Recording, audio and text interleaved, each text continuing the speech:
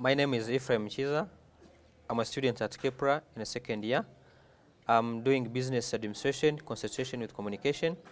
My plan is when maybe I finish in my university program, I'll be able to start my own business and work as a reader in the community. Readership or a reader is someone who sacrifices himself or herself on behalf of others. Readership or a reader is someone who takes initiative to start with a thing that the community thinks that it cannot be doable.